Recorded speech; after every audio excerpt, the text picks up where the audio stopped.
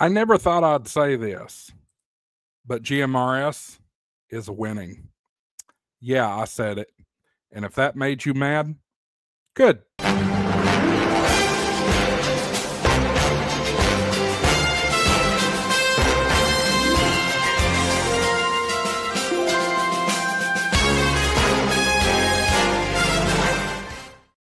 Hey there, folks. Welcome back to HamShackTV. I'm your host, Josh, AA4WX. Appreciate you tuning in. Want to thank today's sponsor, Ham Radio Prep.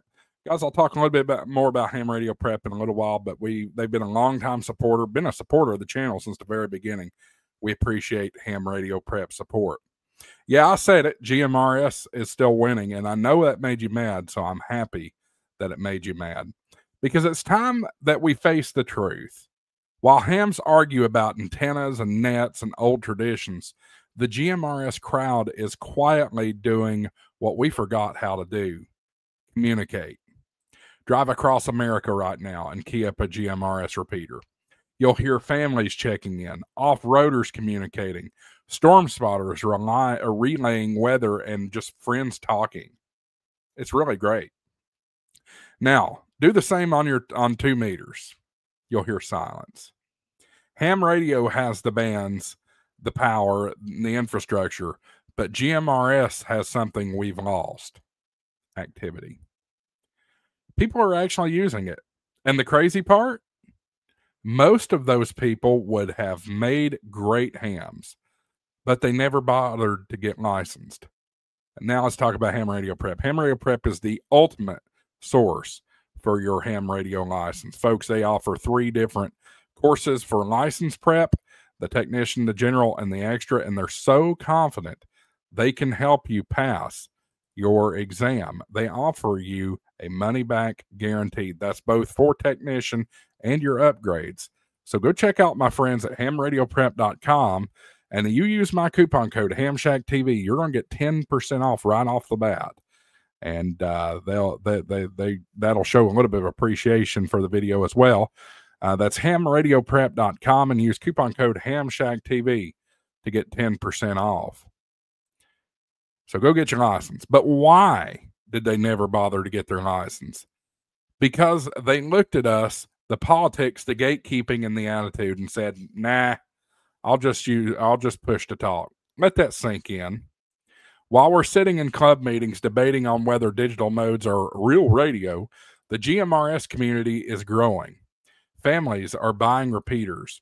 Groups are forming. Networks are linking up nationwide. That's a whole nother topic for another day. They're innovating, collaborating, and having fun. Meanwhile, ham radio is busy with policing call signs and nitpicking how someone got licensed. You know, when I was a young technician, I was in my 20s, but we had a gentleman. I won't say his name or his call sign. He's silent key now, but he absolutely loved picking at new hams. Absolutely loved it. It was like what they say, water running off a duck's back. I let it go. Usually I'd get fired up, but no, I wasn't letting him keep me from what I enjoyed.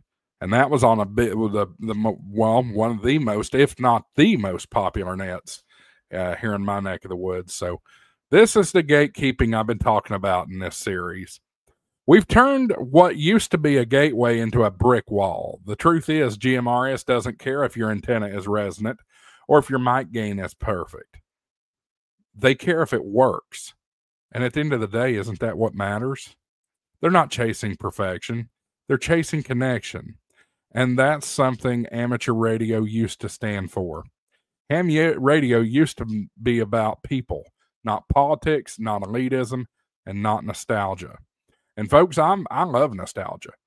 I'm in my late 30s now, and I can tell you this. I look back at stuff at the 90s, and I know most of my audience is much older than me, but I look back in the 90s, and I'm just like, oh, what a great time. Early 2000s, what a great time. So I can appreciate nostalgia, but we're too stuck in nostalgia in this hobby. We built repeaters to bring people together, not sit silent for months at a time. So yeah, GMRS is beating us. Not because it's better technology, not because it's easier, but because its community is alive, active, and welcoming. And maybe that's the wake-up call we need. Because if ham radio can't rediscover its purpose, if we can't remember how to welcome new operators and make this hobby fun again, then maybe the next generation won't be calling CQ on 146.520. They'll be on channel 20 calling CQ on GMRS. I'm Josh, AA4WX. Live, learn, transmit. Welcome to the Shack. Guys, I can't thank y'all enough. I'm trying to give you all some food for thought. I actually was reached out to by someone in a high place.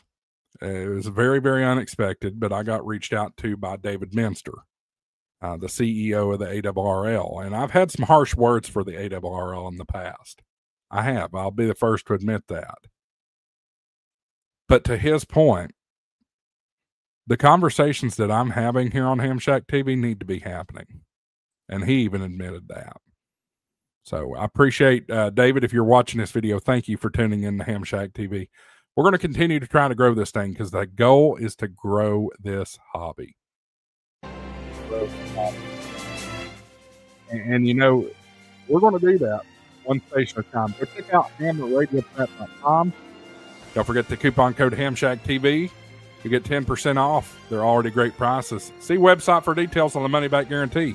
73 AA4WX WSCB 693.